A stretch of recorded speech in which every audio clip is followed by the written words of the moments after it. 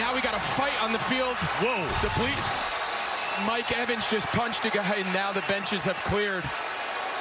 Trying to hold guys back off the sideline. Wow. Well, we told you these teams have been super chatty in their matchups the last couple of years.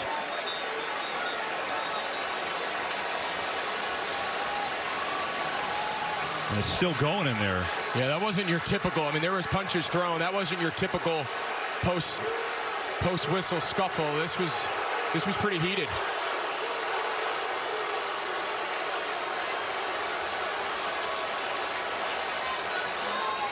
Let's see how this started.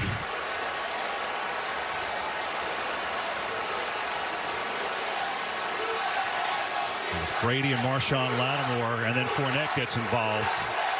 Yeah, Fournette. Oh, and then Mike Evans came, and both teams to their sideline. Both teams to their sideline. Yeah, you see Evans came off, and he just rocked Lattimore. Wouldn't be surprised to see some guys thrown out of this one here, KB. Yeah, New York can get involved and make decisions here. We told you earlier about Lattimore and Evans. They really don't like each other. They've had issues in the past. And that is really what got this going. And then Evans came on to heat it up. Flags everywhere. Boy, oh boy, what a mess. Wow.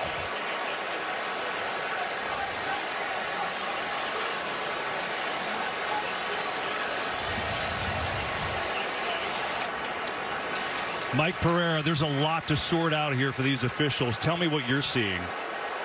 Well, as soon as you see flags hit the ground in this situation, New York can automatically get involved. Not just who was called for the foul, but whoever else participates in the fight. And then they can eject those players. Now, you heard Sean Hockley say both teams go to the sidelines. And so then the officials are going to talk to New York. May take them a while to get this whole thing settled.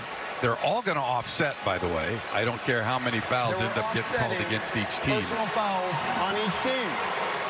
Number 23 for New Orleans and number 13 for Tampa Bay. Both number 23 and number 13 have been disqualified from the game. Those fouls offset. It's 4th down. So Mike Evans and Marshawn Lattimore are both ejected. And really their beef is at the heat of this fight. Yeah, we've seen this kind of